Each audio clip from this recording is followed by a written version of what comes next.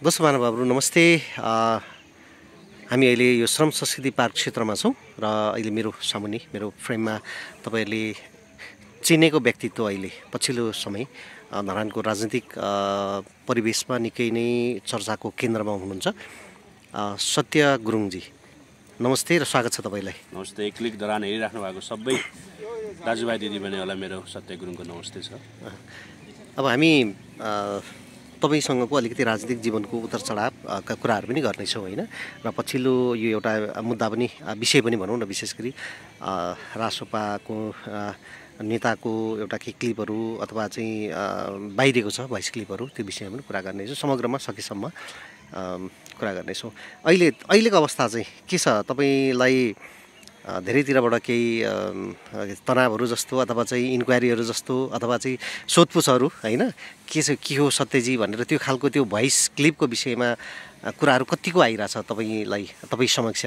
होइन त खासै छैन। मलाई भर्खरै केही साथीहरू चाहिँ जो विदेशमा हुनुहुन्थ्यो, आजलाई सायद उहाँहरू कन्टेन्ट क्रिएटर हो कि के हो, उहाँहरूले चाहिँ फेसबुकमा चलिरहेको कन्टेन्ट क्रिएटरहरू हुनुहुन्छ होला। उहाँहरूले चाहिँ सायद कन्ट्याक्ट गर्नु खोजेको थियो मलाई, तर मैले यो विषयमा अब धेरै नबोल्ने, किनभने यो जुन प्रकारले अडियो निस्क्यो यसमा चाहिँ अब युवराज सफलजीले निकाल्नु भयो यो पेजमा, र मेरो उहाँसँग अहिलेसम्म हाई हेल्लो उहाँसँग प्रत्यक्ष भेटघाट पनि भएको छैन, र उहाँले सार्वजनिक गर्नुभयो उहाँको आफ्नै आइआइबी कुनै स्रोतबाट हो हैन, उहाँले लेख्नु भएको थियो। मैले देखेपछि इन्टेलिजेन्ट के ब्युरो इन्टरनेसनल ब्युरो भनेर उहाँले आफ्नो पेज मार्फत, र यो पनि मैले जसरी अरूले थाहा पाए भिडियो मार्फत भाइरल हुँदै गए, अरूले भिडियो युट्युबमा जसरी यो भाइरल भयो र फेसबुकमा पनि भाइरल भयो, त्यसपछि मात्रै हेरेँ र यसको सत्य तथ्य जे होस्। पछि स्टेटस हेर्दा पनि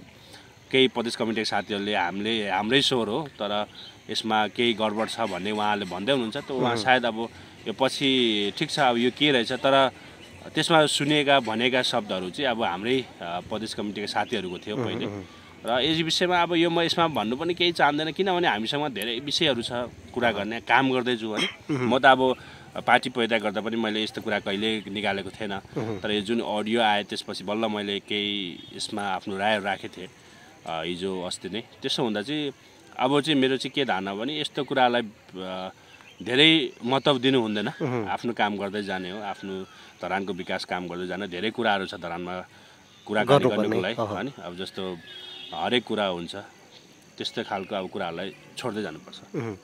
त्यो अहिले तपाईँ चाहिँ अहिले अब यो विवादलाई धेरै नलम्ब्याउँ भन्ने निष्कर्षमा पुग्नु भएको हो, किनभने अब हजुर त्यही हो। अब लम्बा भन्दा पनि अब जे छ उहाँहरूले चाहिँ अब जस्तो एक प्रकारले मेरै स्वर हो भनिसक्नु भएको छ केही साथीहरूले स्टेटस मार्फत, र आज विज्ञप्ति पनि देखेँ मैले, पार्टीले निकालेको छ, विज्ञप्ति निकालेको थिएँ। हाम्रो दुईजनाको नाम लिनुभएको छ उहाँले, उहाँ दुईजनै प्रदेश कमिटीकै हो, दुईजनाको चाहिँ हाम्रो वयसहरू तोडफोड मरेर के गरेका थिए भन्थे। अब त्यो कसले गरे के गरे उहाँ त्यो पछि निस्किने, उहाँलाई अब मेरो पनि अनुरोध छ, अब त्यस्तो तोडमोड छ भने निकाल्नुहोस् उहाँले पनि, अनि उहाँ फुल भोइस रेकर्डहरू निकाल्नुहोस् भन्नु खोज्नु भयो। कसरी हुन्छ के हुन्छ अब यो सबैमा अब उहाँले गर्नु सक्नुहुन्छ, तर मेरो चाहिँ अब यसमा मलाई ध्यान पनि छैन, किनभने अब मैले जसरी पहिले भन्थेँ पार्टीमा पनि धेरै समय यस्तै खालको अनि एकअर्कालाई विरोध गर्ने, एकअर्कालाई गिराउने लगायत सङ्गठन बढाउने मात्रै टाइम बढी जान्छ।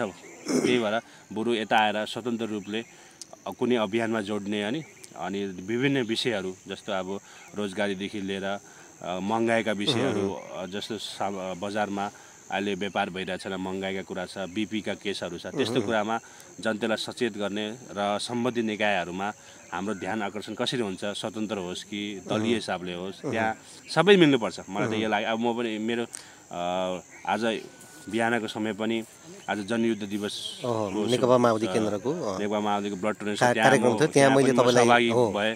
त्यहाँ उमेरज्यूले आउनुहोस् तपाईँहरू पनि, अनि के छ कसो छ, त्यहाँ हाम्रो रासपाको सभापतिज्यू पनि हुनुहुन्थ्यो, हाम्रो सुमन सर, उहाँ पनि असल मित्र हुनुहुन्छ, उहाँ सबै भेटघाट यसरी सबै लागि पऱ्यो भने चाहिँ पक्कै पनि परिणाम चाहिँ फरक आउँछ क्या। जस्तो एक दुईजनाले मात्रै विकासको लागि गरिराख्नु भन्दा पनि सबै मिल्यो भने, दलका या समाजका हरेक अग्रज व्यक्तित्वहरू सबै मिल्यो भने, अभियन्तादेखि लिएर सबै मिल्यो भने चाहिँ बढी टाइम चाहिँ हामीले काम गर्ने, कसरी विकास गर्ने, कसरी सङ्घीय सरकारबाट बजेट ल्याएर यहाँका धरानी जनताहरूका समस्या समाधान गर्नेमा समय व्यतीत गर्नुपर्छ जस्तो लाग्छ। तर अहिले चाहिँ अब खालि आरोप प्रत्यारोपहरू बढी यो चाहिँ अब चल्दै गर्छ, तर यसलाई चाहिँ अब धेरै बढाउनु हुँदैन। ठिक छ, यो हामी यसमा आरोप कसैलाई लगाउने विषयमा हामी कुरा चाहिँ गर्दैनौँ। तर किनभने हिजो पनि केही व्यक्तिगत अब जस्तो अलिकति व्यक्तिगत टिका टिप्पणी बढी भयो जस्तो लाग्यो केही भिडियोहरू, त्यो चाहिँ अलिकति नभए हुन्थ्यो जस्तो लाग्छ। निम्न स्तरको आरोप प्रत्यारोपमा नजाउँ हैन, त्यो चाहिँ अब किनभने सबैको आफ्नो स्वतन्त्र एउटा जिउने व्यक्तिगत प्रतिष्ठाहरू हुन्छन्, व्यक्तिगत इमानको इज्जतको कुरा हुन्छ। त्यो ठिक छ, जस्तो अब मनमा आएर पनि कतिले अब कतिको भडास पनि होला, तर त्यो गर्नु हुँदैन त्यस्तो कुरा। तर अहिले आरोप प्रत्यारोपको कुरो नगरिरहँदाखेरि अलिकति त्यही विषयमा केन्द्रित हौँ अहिले तत्कालको लागि, किनभने तपाईँसँग पनि जोडेका केही प्रश्नहरू त छन् नि त हैन। अनौपचारिक रूपमा कतिपय कुराहरू चिया गफका कुराहरू पनि हुन्छन्, त्यही चिया गफकै कुराहरू कतै कतै हुँदै व्यक्तिमा अथवा मिडियामा पुग्छ अनि हैन, त्यसले अलिकति बबन्डर पनि मचिन्छ।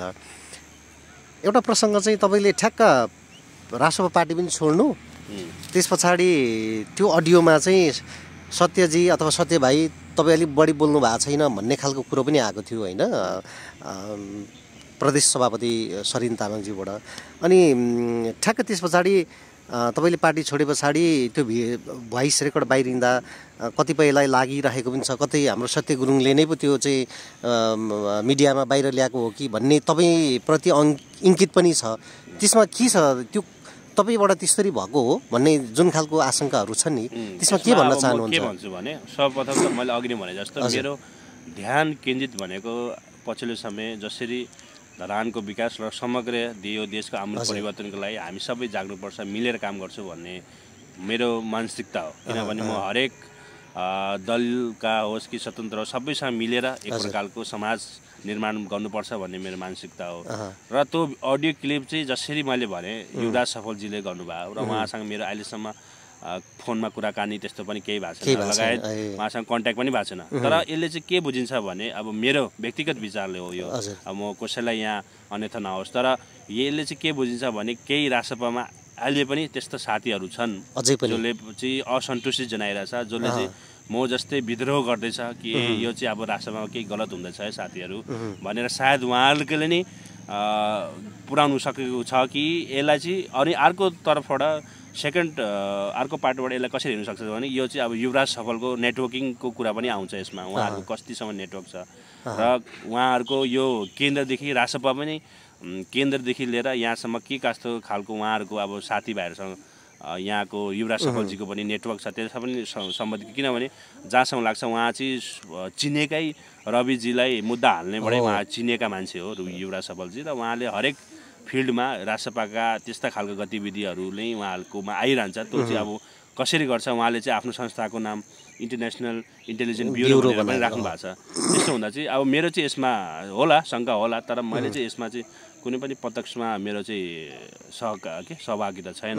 किनभने मैले यस्तो गर्ने भए त्यतिखेर नि अब छोड्ने बेला नै गर्थेँ भनौँ न, तर छोड्ने बेला चाहिँ यस्तो यो कारणले छोडेँ। तर यो कुरा सबै किनभने मैले छोडेपछि मलाई त्यो हरेक ग्रुपबाट पनि पहिले निकालिसकेको थिएँ, म त्यो पनि जानकारी गराउँछु। अब म त्यहाँ फेसबुक ग्रुपमा पार्टी परित्याग गर्नुभन्दा पनि धेरै जब यो पार्किङको इस्यु निस्के र त्यसमा मेरो असहमति लगायत लास्टमा जब यो सिग्नेचर क्याम्पेनको असहमति भयो पार्किङको विषयमा चाहिँ मेरो पनि के थियो भने ल संशोधन केही कुरा चाहिँ संशोधन हुनुपर्छ है यो कुरामा। हामी जो मेयरज्यू हाम्रो अभिभावक हो उपेयज्यूमाज्यू नगरसभाले पास गरेको वडा अध्यक्षलाई पनि भेटौँ भन्दा चाहिँ मेरो चाहिँ केही संशोधनको कुराहरू चाहिँ थिए।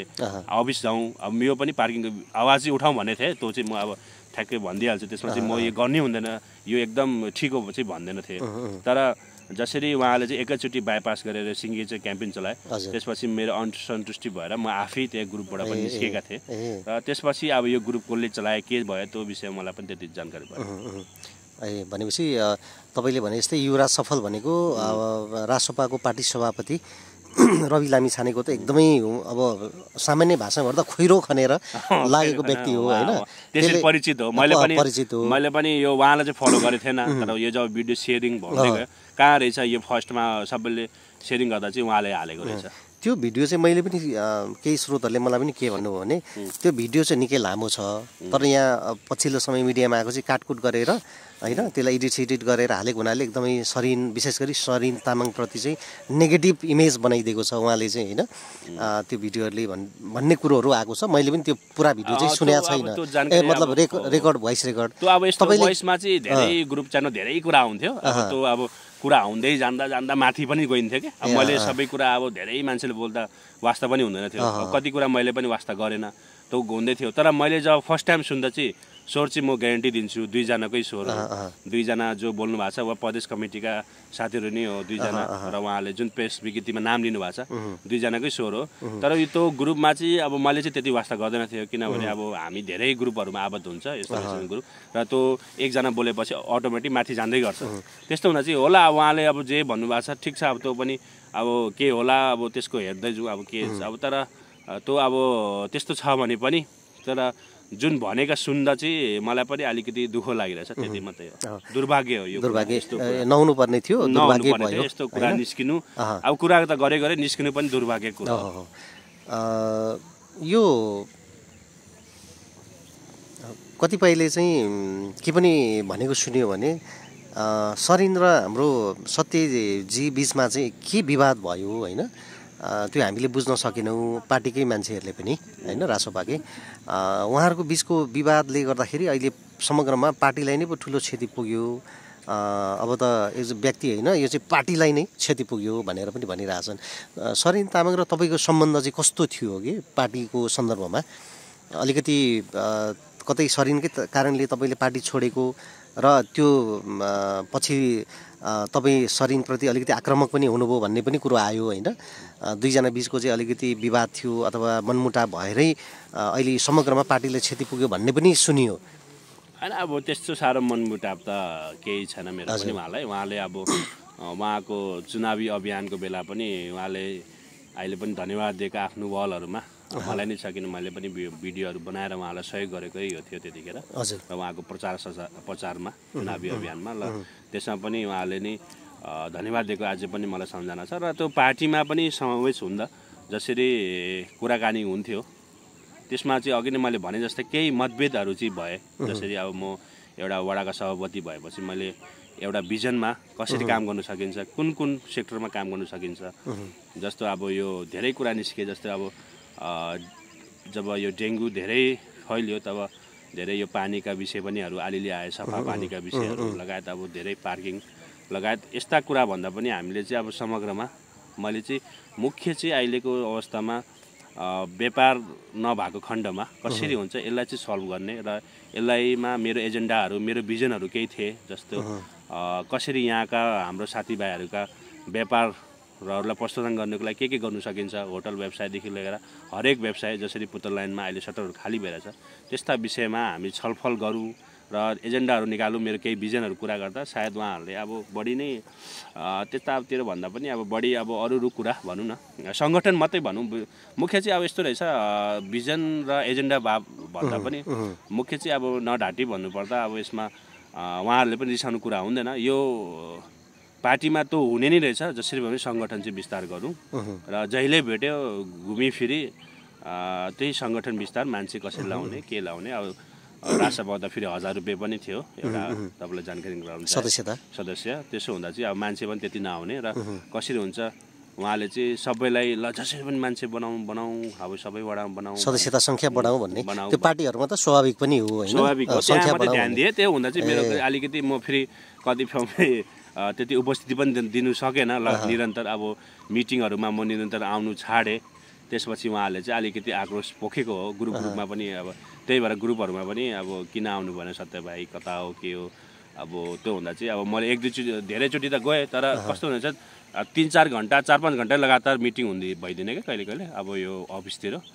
त्यस्तो हुँदा चाहिँ धेरै कमिटीका फेरि अहिले सुरुवाती चरण भएर पनि होला राजसभाको धेरै यस्ता खालका मिटिङ जहिले पनि हुने, र घरिघरि त्यही हो। अब तथा समिति मात्रै थियो अहिलेसम्म, अधिवेशन पनि भएको थिएन, आधिकारिक पनि भएको थिएन हामी, तथा मात्रै छ अहिलेसम्म। जति धरानमा छ अहिले वडा र जति नगर लगायत प्रदेश जुन अपेक्षा अथवा अनुमानमा रासोपाले धरानमा सङ्गठन विस्तार गर्नु पर्थ्यो त्यो चाहिँ हुन सकेन है। त्यो हुन सकेन। त्यही 9-10 वटा वडामा पुग्यो होला हैन सङ्गठन पनि पुग्यो। त्यसमा धेरै अब डिएक्टिभ भयो, धेरैले छोडे पनि। अब यसको कारण चाहिँ के हो? जस्तो राजनीतिक दलप्रति अब जनता एकदम निराशै भएको हो।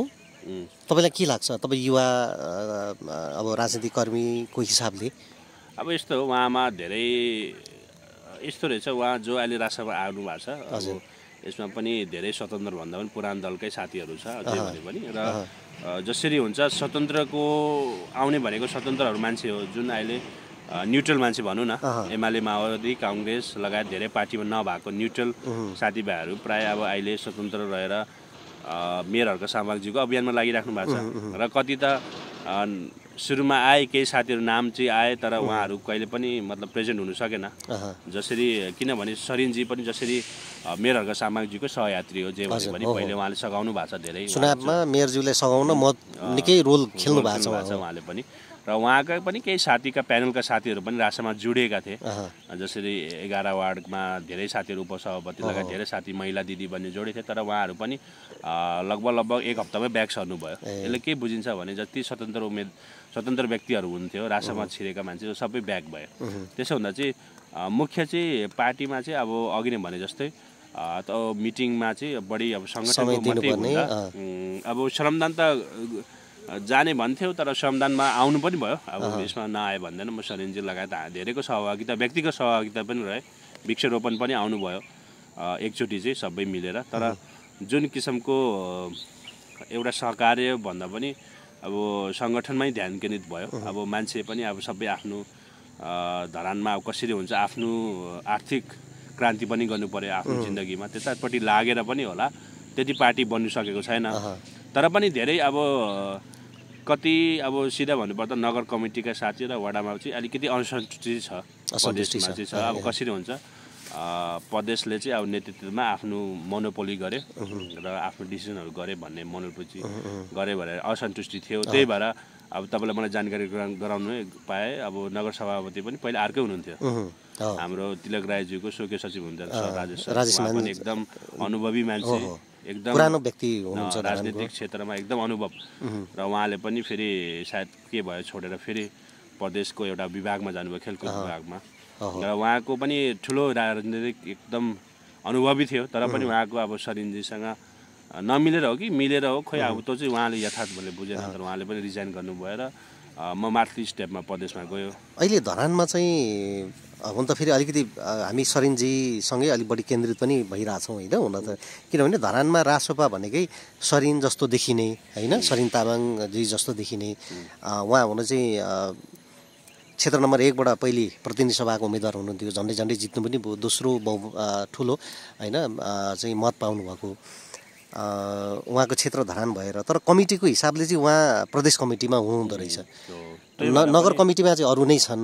त्यही भएर पनि अलिकति अप्ठ्यारो भयो। उहाँको गतिविधि बढी देखिने, अरूको नगरको कम हुने, अनि नगर चाहिँ उहाँबाट डोमिनेट भए जस्तो होइन।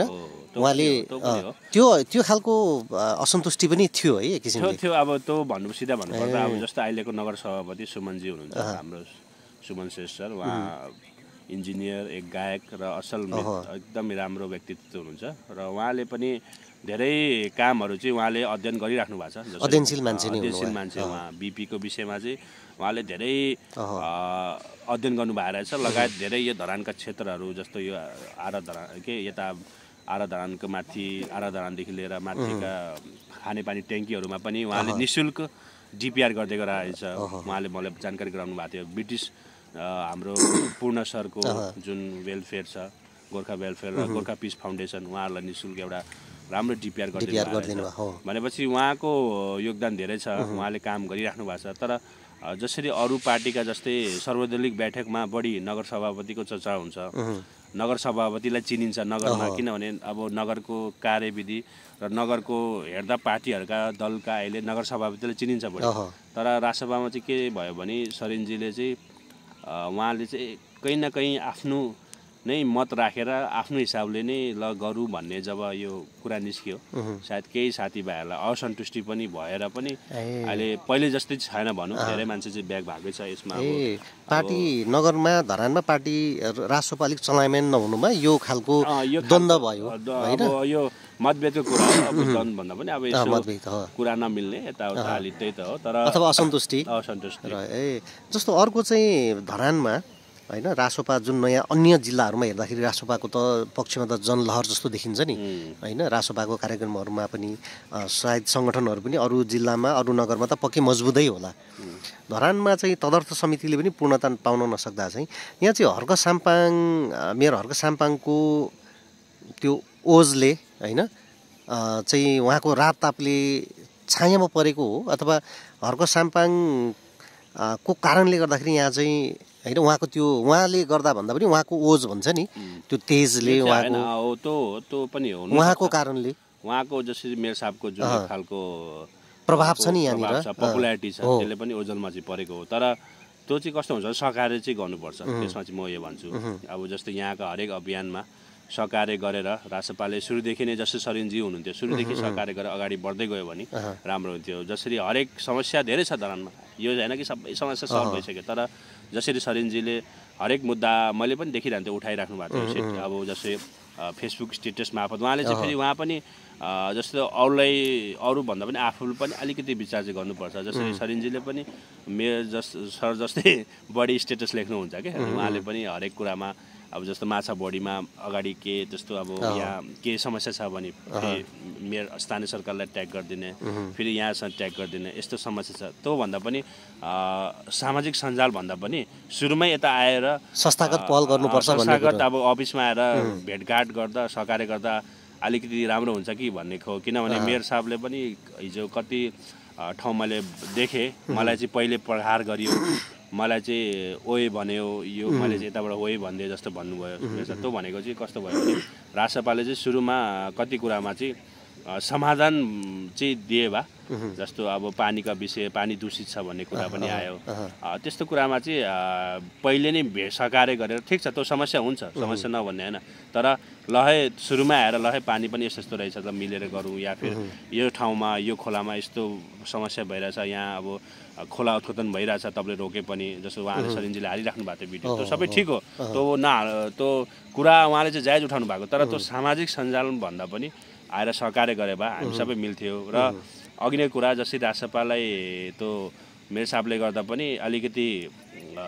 डाउन चाहिँ भएको हो तर त्यो चाहिँ दुःख मान्नु हुँदैन मेरो कुरा चाहिँ किनभने जब हामी विकासको गतिमा निस्किन्छ एउटा देशको आमूल परिवर्तनको लागि र जसरी रासोपाको भ्रष्टाचार मुक्त नेपाल भनेर उहाँले जब पार्टी निर्माण गरेको थियो घोषणा दिएको थियो त्यसो हुँदा चाहिँ गोपी हमाल बालेन र हर्क साम्पाङ जस्तो जो 1 रुपियाँ पनि खाँदैन र बिकाउ छैन भ्रष्टाचार गर्दैन उहाँलाई चाहिँ साथ दिनुपर्छ तर मैले यो भनिरहँदा कसले चाहिँ गोल गर्छ को चाहिँ भोलि सत्तामा पुग्छ को मन्त्री हुन्छ को सांसद हुन्छ त्यसमा हामीले सरकार राख्नु हुँदैन जसले राम्रो गर्छ अब रासोपाबाट भयो भने हामी खुसी हुन्छ भोलिको दिन रासोपाबाट पनि अब कोही अब म त अहिले पनि खुसी छु तोसीमा कार्की लगायत सविता गौतम विराज सर हुनुहुन्छ धेरै यस्तो व्यक्तित्वहरू हुन्छ जो अहिले सांसद हुनुहुन्छ सुमना म्याम हुनुहुन्छ उहाँले एकदम आवाज उठाउनुहुन्छ त यस्ता खालको जसले पनि गर्दा यो चाहिँ अलिकति हामीले ट्रेन्ड चेन्ज गर्नुपर्छ क्या अब अरू ठाउँमा सायद के कसो होला त धरानको सन्दर्भमा चाहिँ अलिकति अब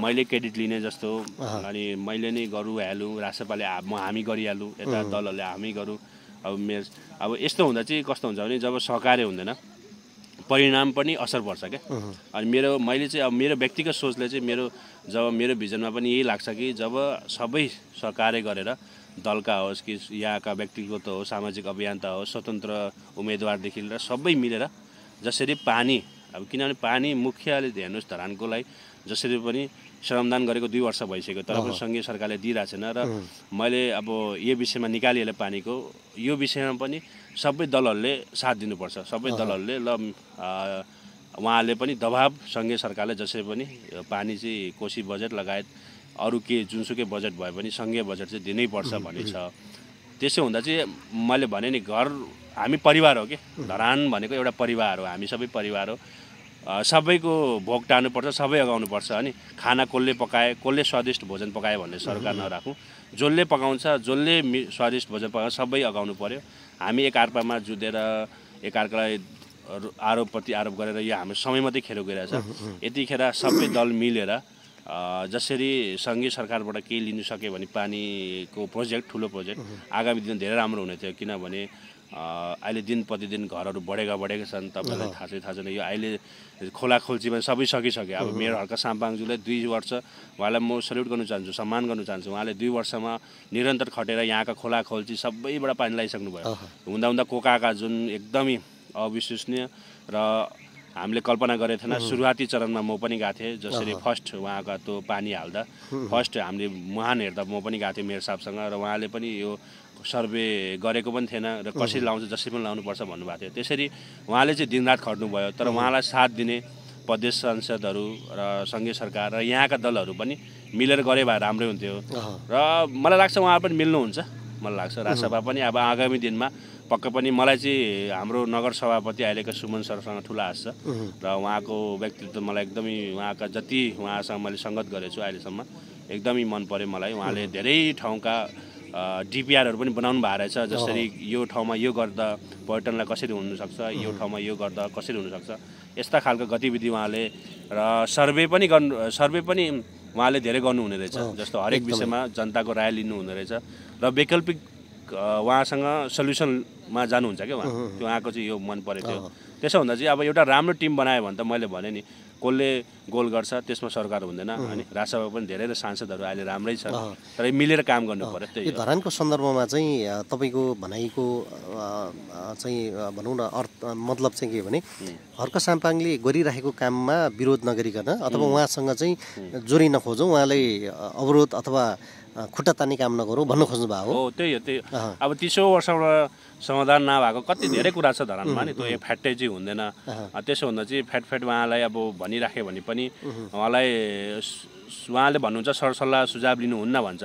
तर उहाँले पक्कै पनि जस्तो अब व्यक्तिगतमा आज यो पनि भन्दैछु, व्यक्तिगत मेरो अहिलेसम्म जति कुरामा मैले सरसल्लाह लिन्छु उहाँले चाहिँ सुन्नु चाहिँ हुन्छ, सबैको सुन्नुहुन्छ उहाँले। तपाईँ अब अफिसमा पनि जानु, तपाईँले पनि अब केही कुरा हाम्रो क्लिक धरानको सरले पनि केही कुरा राख्नु भने उहाँले सुन्नुहुन्छ।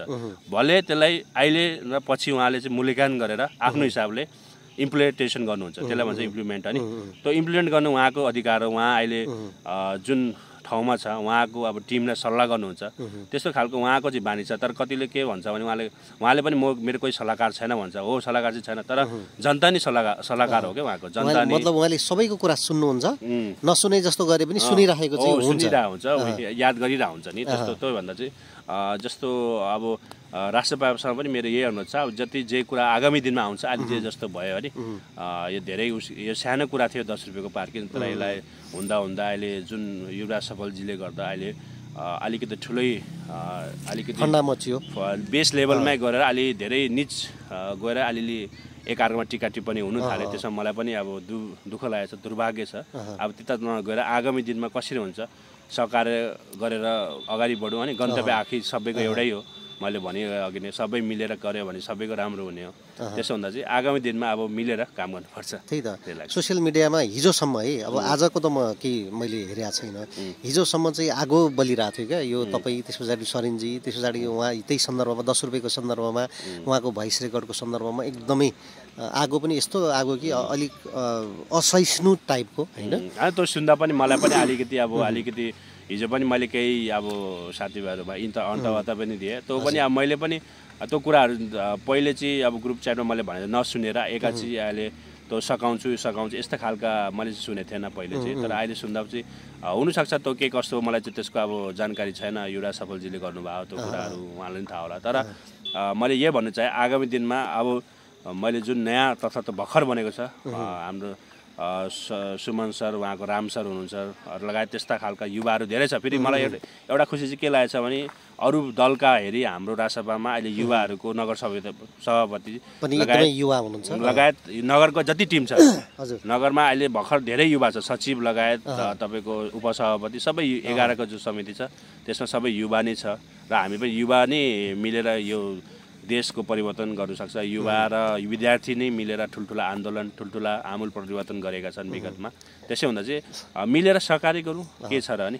भनेपछि तपाईँको भनाइ चाहिँ यदि कुनै एउटा समस्या देखियो अथवा केही व्यथिति जस्तो देखियो भने त्यसलाई सोसियल मिडियामा ल्याएर चाहिँ स्टन्टबाज अथवा चाहिँ आरोप प्रत्यारोप भन्दा पनि संस्थागत र सिस्टममा गएर समाधानको पहल गर्नुपर्छ। यो चाहिँ त्यो चाहिँ गर्नु त स्टन्टबाजी र क्रेडिट अब जे भने पनि अन्यथा नरिसाउनु होला। अब राष्ट्रसभाका साथीभाइहरू उहाँ तपाईँको प्रदेश कमिटीका साथीभाइहरूले चाहिँ अलिकति जे भने पनि एक प्रकारको क्रेडिट आफूलाई लिने र अलिकति सोसियल मिडियामा मैले गरेको हो मैले उचालेको यो मैले उठाएको भन्छ। तर त्यो चाहिँ गर्नु हुँदैन अनि। अब मेरो पनि व्यक्तिगत एउटा मेरो पनि बाजेले भन्नुहुन्थ्यो नि राम्रो काम जसले पनि गरोस् केही फरक पर्दैन तर त्यसको क्रेडिट चाहिँ त्यसको जसले गरोस् तर त्यसको क्रेडिट मैले लिनुपर्छ भन्ने हुँदैन नि। जसले गरोस् तर त्यो चाहिँ जनताको लागि हुनुपर्छ नि। त्यही भएर त्यस्तो अलिक कम गरे हुन्थ्यो भन्ने मात्रै हो मेरो। पार्टी चाहिँ के हुन्छ भने एउटा विधि विधानबाट चल्ने सिस्टममा चल्ने संस्था हो नि त। त्यसको विधान हुन्छ त्यो चाहिँ कुनै एउटा विषयमा केही समस्या देखियो भने त्यो बारेमा छलफल गर्ने निर्णय गर्ने र त्यो निर्णय लिएर चाहिँ ल हाम्रो यस्तो निर्णय छ र यो माग लिएर भनेर सम्बन्धित निकायमा हैन विज्ञप्ति लिएर मागपत्र लिएर जानुपर्छ हैन। त्यो भएर जसरी केन्द्र सदस्य अब हाम्रो रमेश प्रसाद सर हुनुहुन्छ अनि उहाँले भित्रभित्र धेरै सहयोग गर्नुभएको छ धरानलाई। उहाँले तर त्यति भनेको छैन त्यस्तो मिडियामा अहिले भनिनु भएको छैन। तर बिपीको सन्दर्भमा उहाँले लगातार डाक्टर तोसीमा कार्की लगायत सुमना श्रेष्ठलाई सुमनहरूले टिमले यहाँ आफै खर्चमा काठमाडौँ धाइराख्नु भएको छ। मलाई थाहा छ रमेश प्रसाद सरले पनि निरन्तर धेरै खट्नु भएको छ। तर त्योभन्दा पनि त्यसको चाहिँ लाभ चाहिँ जनतालाई होस् तर आफूले क्रेडिट लिने त जनताले थाहा पाइहाल्छ। मैले भने नि अघि हामी सबै मानिस राम्रो मान्छे बन्नुपर्छ। हामी सबै के भइरहेछ भने अहिले को दौडमा छ कि रेसमा छ को अध्यक्ष बन्ने को फर्स्ट हुने को अब सांसद हुने मन्त्री हुने मेयर उपमेयर त्यो सबै छोडेर हामीले राम्रो काम गऱ्यो भने पक्कै पनि हुन्छ। यो बालेन सरबाट मैले सिकेको छु। बालेन सरले भन्नुहुन्थ्यो यो कुराहरू यस्ता कुराहरू। त्यही भएर मलाई चाहिँ एकदमै जसरी बालेन सर र गोपी हिमाल हर्क साम्बा उहाँहरूको चाहिँ जब भ्रष्टाचार गर्नु हुँदैन र आफ्नो काम गर्नुहुन्छ त्यो चाहिँ मनपर्छ। अब धरानको राजनीति माहौललाई तपाईँले चाहिँ अहिले कसरी मूल्याङ्कन गर्नुहुन्छ? जसरी रासोपा अलिक उठ्न सकिरहेको छैन होइन जुन एउटा अपेक्षा गरिएको नयाँ पार्टीबाट होइन गएको सङ्घ र प्रदेशको निर्वाचनमा त चौथो शक्तिको रूपमा उदाएको पार्टी धरानको सन्दर्भमा चाहिँ चुनावमा राम्रो मत आयो तथापि फर्स्ट हुन सकेन सेकेन्ड भयो होइन मतलब सुनसरी क्षेत्र नम्बर 1 मा। तर धरानमा अलिक सङ्गठन विस्तारै गर्न सकिरहेको छैन। अरू राजनीतिक दलहरू पनि अहिले मेरो हर्क साम्पाङसँग चाहिँ बेला बेलामा जोरी खोज्ने फेरि आफै थला पर्ने स्थिति छ। हर्क साम्पाङको यसो हेर्दाखेरि सबै दलहरू एकातिर हुँदाखेरि पनि उहाँले परिणाम चाहिँ आफ्नो पक्षमा पारिराख्नु भएको छ जिति नै राख्नु भएको देखिन्छ होइन। यो परिस्थितिलाई कसरी हेर्नुहुन्छ? यो चाहिँ अब सर्वप्रथम त मलाई यो जसरी म चाहिँ यो राजनीति भन्दा पनि कसरी सेवक भन्नु भन्ने मलाई चाहिँ अब कतिले त नेता भइस् त राजनीति गर्नु थालिस् है भन्छ अनि आज मेरो परिवारहरूमा म चाहिँ खासमा चाहिँ राजनीति भन्दा एउटा सेवक गरेर चिन्नु चाहन्थेँ अनि एउटा अब सेवा गरौँ केही गरौँ मिलेर जसरी अब प्रेरणाको सोधमाले भने बालज्यू हर्कज्यू लगायत गोपी हिमालज्यूहरूसँग एउटा एक खालको ऊर्जा आयो युवाहरूसँग र यो चाहिँ अब मैले चाहिँ परिकल्पना चाहिँ मेरो चाहिँ अब मेरो मनको कुरा आज भने आज किरणमा मलाई चाहिँ एउटा यस्तो खालका मैले चाहिँ परिकल्पना गरेको छु भने सबैजना सबै पार्टीका एकै ठाउँमा जस्तो यहाँ एमाले काङ्ग्रेस माओवादी लगायत सबै अन्य दल लगायत रासपा सबै दल लगायत सबै वडाध्यक्षहरू जुनसुकै दलबाट होस् अनि सबै मिलेर कुनै न कुनै दिन यहाँ श्रमदान गऱ्यो भने लगायत हरेक अभियानमा मजा आउँथ्यो। यसको अर्कै मजा आउँथ्यो। हामीलाई पनि धरानीवासीलाई पनि मजा आउँथ्यो। अब उहाँहरूको पनि कुनै कार्यक्रममा जस्तो उहाँले पनि त्यसको आयोजना हर्क साम्पाङ मेयरज्यूले गर्नु भन्ने पनि छैन। जस्तो मानले उदाहरणको लागि काङ्ग्रेसको हामी बिपी पार्कको ठ्याक्क अगाडि नै छौँ। बिपी पार्कले यो आयोजना गरेर उहाँले गर्नुहुन्छ एक दुईचोटि मैले देखेँ तर उहाँले त्यस्तो आफै गर्नुहुन्छ आह्वान चाहिँ गर्नुहुन्छ कार्यकर्ताहरू आउने गर्ने तर उहाँले आह्वान गर्नु भने चाहिँ फेरि म चाहिँ जान्छु। मैले प्रवीण दाईलाई भनेको छु हाम्रो 18 को वडाध्यक्षलाई तपाईँले कहिले पनि काङ्ग्रेसको राम्रो अभियान चलाउनु भयो भने त्यसमा मलाई सहभागिता गर्नु है म आउँछु भनेको। त्यस्तो हुँदा चाहिँ हामीले चाहिँ एउटा त्यस्तो खालको एउटा राजनीतिक सहकार्यको वातावरण यो सबै फेरि सबै किनभने नि यसको भनेको यो भनेको समयको माग हो क्या। यो भनेको अब के भन्छ भने हामीले सबैले बहुमत भएन, हामी सबै किन हुन्छ, कसरी हुन्छ? अब म इन्डियाको सवाल हेर, अब इन्डियामा कस्तो छ भने बिजेपी काङ्ग्रेस मुख्य दुईटा पार्टीहरू छ। अब त्यहाँ जहिले पनि राहुल गान्धी र मोदीको त्यहाँ टक्राव हुन्छ, तर उनीहरूको के छ भने कहिले पनि गठबन्धन हुँदैन है। अहिलेसम्म मैले जति मेरो जानकारी अनुसार उहाँहरूले कहिले पनि गठबन्धन गरेर सरकार गरेको छैन। उहाँहरू दुईजना मिलेर कहिले पनि सरकार बनाएको छैन, एकजना जहिले पनि विपक्षी हुन्छ।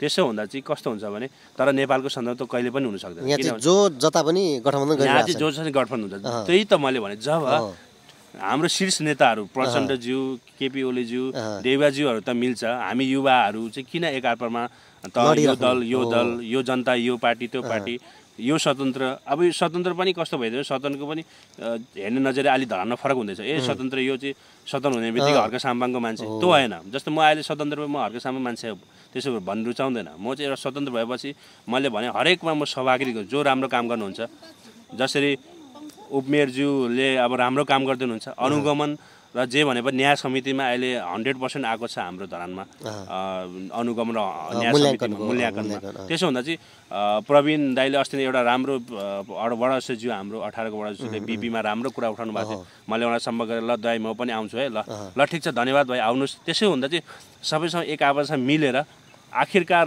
पार्टीको निर्माण होस् कि पार्टीको निर्माण पनि देश र विकासको लागि हो र जनताको विकासको लागि नै हो। कसरी हुन्छ हाम्रो जीवनशैली बढोस्, हाम्रो जुन मुख्य समस्याहरू छ महँगाईदेखि लिएर तपाईँको बेरोजगारीदेखि लिएर हरेक कुरा कसरी लडौँ र स्वास्थ्य र शिक्षामा आमूल परिवर्तन ल्याउँ। अब कस्तो हुन्छ यो सबै एकअर्कासँग यो आरोप प्रत्यारोप गर्दा मात्रै सकिने रहेछ दलको टाइम।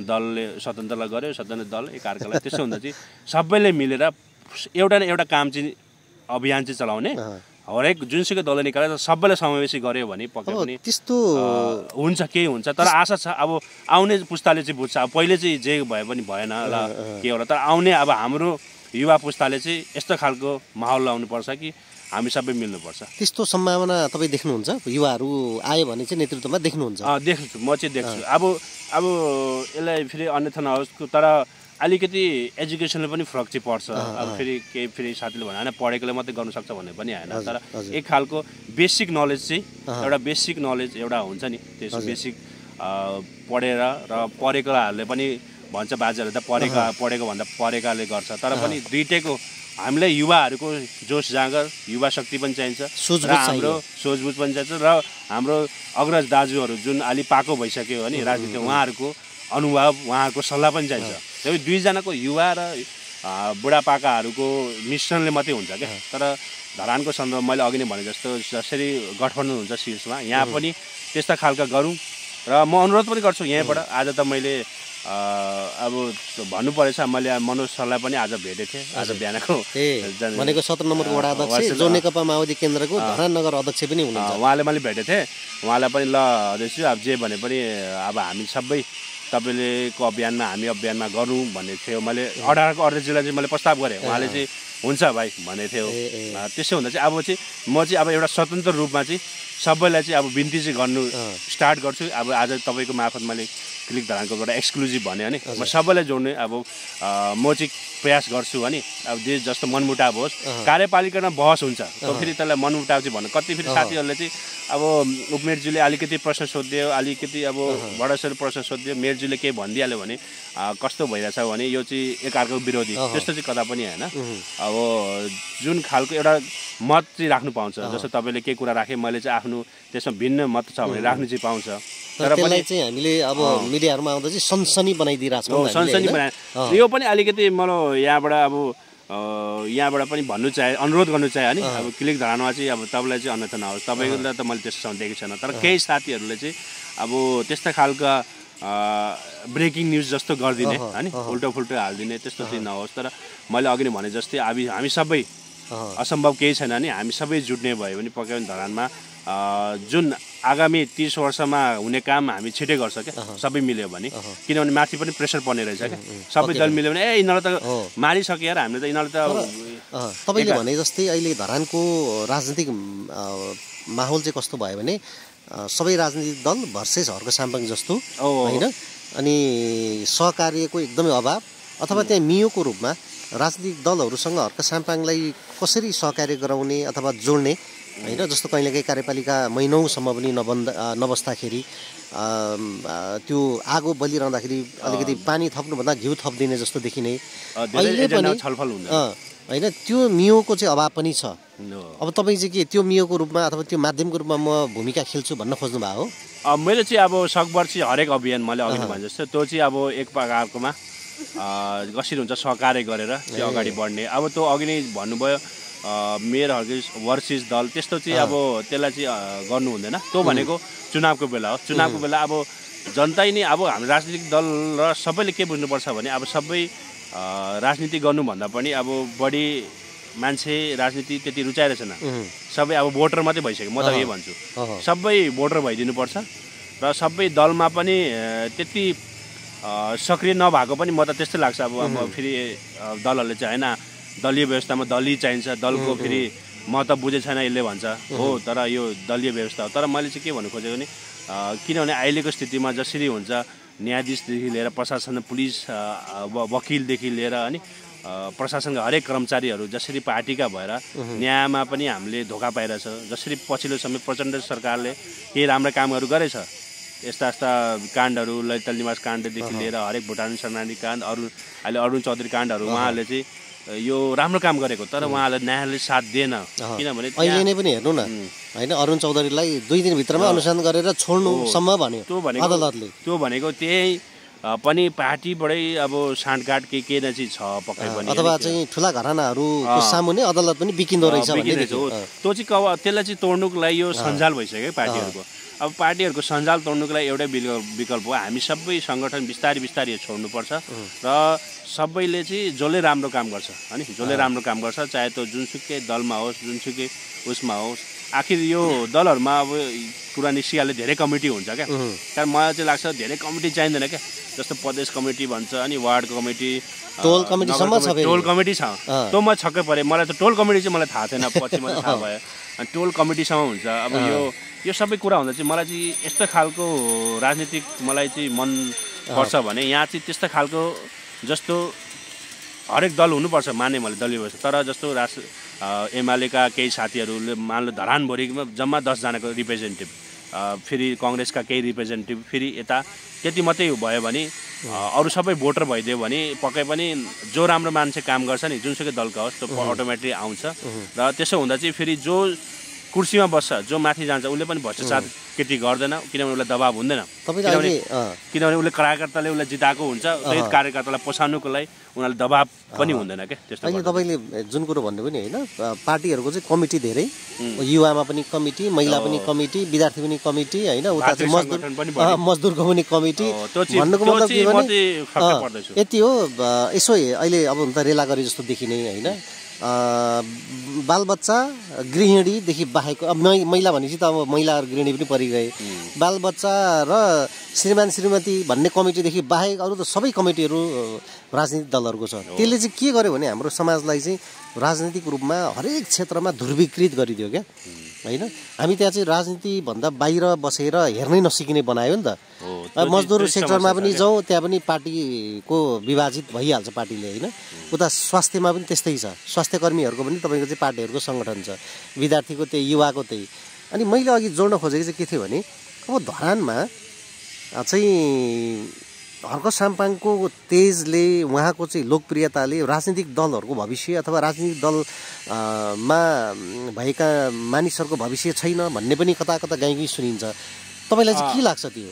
होइन, त्यसमा राम्रो काम गर्नेको चाहिँ भविष्य छ। अब त्यसमा चाहिँ निष्पक्ष तरिकाले हजुर केही न केही हुन्छ, पार्टीका बिप चाहिँ होला माथिबाट, तर पनि निष्पक्ष तरिकाले होइन राइट हो भनेर जसरी तेह्रका अध्यक्ष पछिल्लो समय निकै उहाँ सक्रिय हुनुभएको छ र उहाँले चाहिँ श्रमदानमा आउनुपर्छ भन्ने छैन। फेरि मैले चाहिँ यो जोड्नु चाहेन भने जो श्रमदानमा आउँछ त्यो राम्रो भन्ने खोजेन, तर हरेक अभियानमा कसरी हुन्छ नि कसरी सहयोग गर्नु सकिन्छ र सकारात्मक रूपमा लिदिनु पर्यो भन्ने मात्रै कुरा हो। र आफ्नो तलबाट पहल गर्यो भने आफ्नो वडामा मैले भने हरेक स्वतन्त्रले अब हरेक राज्य, यो राज्यभरि हरेक वडामा हरेक पालिकामा स्वतन्त्र रूपले काम गरेर त्यहाँको आफ्नो देशको लागि सोचेर, त्यहाँको वडाको लागि सोचेर, त्यहाँको पालिकाको लागि सोचेर जो मान्छेले काम गर्छ पक्कै पनि सक्सेस हुन्छ।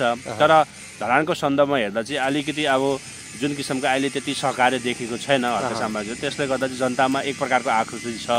तर पक्कै पनि आगामी दिनमा मैले भने जस्तो केही हुन्छ होला, सहकार्य चाहिँ हुन्छ होला, तर त्यो म चाहिँ के भन्छु भने सबैलाई यो धेरै चिन्ता चाहिँ लिनु हुँदैन। जसरी अब राजनीतिक दलहरूलाई पनि त्यो कसरी हुन्छ चुनावको बेला हामी जित्ने त्यो भन्दा पनि त्यो सोच्नै हुँदैन क्या। जस्तो म पनि सोच्दैन क्या, अब यो गर्नुपर्छ हामी कसरी त्यो बेला कहाँ उठ्ने के गर्ने त्यो गर्नै हुँदैन। सबभन्दा पहिले सबै राम्रो आफूले सेवक, आफू राम्रो मानिस बन्ने र आफूले राम्रो कार्य गर्ने, राम्रो मानिस बन्ने।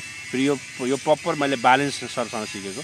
सबैभन्दा युवामा अहिले जसरी बालेनले पछिल्लो समय जसरी अघि नै कुरा निस्किहाले, कलेजहरूमा शैक्षिक जुन एउटा ठाउँहरूमा उहाँले कार्यक्रम पनि बन्द गरे पार्टीहरूका, त्यो एउटा एकदम मलाई सबभन्दा खुसी त्यहाँ लागेको थियो। त्यस्ता खालका हामीले पनि अहिले राम्रो काम गर्ने हो। बालेनले भने जस्तै, बालेन सरले भने जस्तै हामी सबै राम्रो काम गर्ने हो आफ्नो ठाउँमा। भोलिको दिन हामी बरु सत्ता पुगोस् नपुगोस् केही छैन, तर हामीले प्रयास चाहिँ राम्रो गर्ने हो। चुनावको बेला जनता सर्वप्रिय हो। जनताले जसले ठान्छ उसलाई काम गर्नु दिने, उसले काम गर्नु सकेन भने आफूले फेरि उठ्ने, राम्रो काम गर्ने, फेरि जनताले दिन्छ। तर पछिल्लो समय त हामी त धेरै सचेत छौँ, धरानी जनता त लगभग धेरै सचेत छु। किनभने मैले अन्यथा नहोस्, तर मैले मधेसका जब म भ्रमणमा गएँ त्यो केही साथीहरूसँग भेटघाट भए, मधेसका जनता अहिले धेरै अशिक्षित छ र चुनावको बेला जसरी त्यहाँ दिनरात भोज भतिया लगाएर चुनाव जितिरहेछ, जुनसुकै चुनाव हो त्यो एकदम दुःखद हो, दुर्भाग्य हो देशको। तराईमा त एकदमै राजनीतिक रूपमा अशिक्षित चेतना छैन, अशिक्षित होइन, तर धरानमा त त्यो छ। तर धरानमा पनि त्यो हुने चेतना, जनतामा चेतना छ भने तपाईँहरूले जुनसुकै पार्टीमा होस्, तपाईँले राम्रो काम गर्नुहोस्। तपाईँले म अरूलाई गिराउनु भन्दा पनि, अरूलाई कसरी सकिन्छ भन्दा पनि, म अरूलाई सकाएर कसरी म आफू आउँछ भन्दा पनि तपाईँले राम्रो काम गर्नुभयो भने अटोमेटिक तपाईँ आउनुहुन्छ। किनभने अहिले जे भने पनि राम्रो काम गर्नेहरूको बढी खाँचो छ देशलाई। अब यो सहकारीको कुरो गर्दाखेरि तपाईँले राजनीतिक सहकारीको कुरा गरौँ भन्नुभयो होइन, पहल गर्छु म भन्नुभयो। हाम्रो मेयर हर्क साम्पाङज्यू र उपमेयरज्यूकै बिचमा पनि अहिले चाहिँ सहकार्य भइरहेको देखिँदैन, दुईजना बिचमा होइन। त्यो सहकार्य केही विषयमा छलफल मात्रै भएको। मैले उपमेयरज्यूसँग कुरा राखेँ, मेयरज्यूसँग पनि। उपमेयरज्यूले सबै राम्रै भन्नुभयो। आज हामीले हाम्रो एकदम वरिष्ठ पत्रकार जीवन विष्ट सरसँग पनि अन्तर्वार्ता गरेँ एउटा मेयर साहबको, र मेरै अनुरोधमा उहाँले ठिक छ म टाइम दिन्छु गरौँ न त अन्तर्वार्ता भन्नुभयो। र जीवन सरसँग हामीले एउटा अन्तर्वार्ता पनि गरेको थियो। धरान सो एउटा तपाईँको मार्फत आज भन्दै हामीले एउटा नयाँ एउटा निष्पक्ष तरिकाले धरानमा एक प्रकारले यो सबै राजनीतिक चेतना आओस् भनेर निष्पक्ष तरिकाले कसरी हुन्छ भनेर धरान सो एउटा हामीले नयाँ सञ्चालन गरेछौँ। र यसमा स्वतन्त्र रूपले हाम्रो होस्ट चाहिँ जीवन विष्ट सर छ अहिले। उहाँ चाहिँ निष्पक्ष तरिकाले उहाँले अहिले मेयर साहबको पनि यो धेरै विषय पार्किङ लगायत धेरै विषयमा उहाँले अध्ययन गर्दै हुनुहुन्छ। उहाँ सबै उहाँको जिम्मेवारी, उहाँले निष्पक्ष तरिकाले अब मेयर हर्क साम्पाङ पनि अन्तर्वार्ता गर्नुहुन्छ। र आज उपमेयरसँग पनि उहाँले अन्तर्वार्ता गर्नुभयो।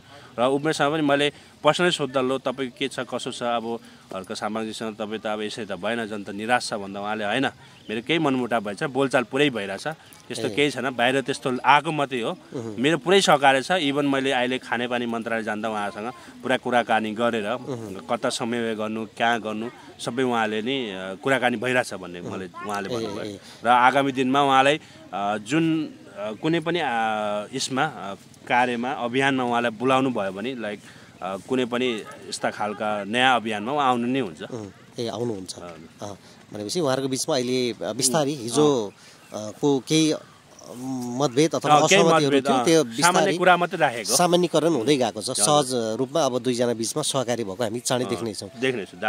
त्यसको भूमिका हामीले खेलिसक्यो धेरैले। एकदमै सत्यजी धेरै धेरै धन्यवाद। एकदम तपाईँलाई धन्यवाद।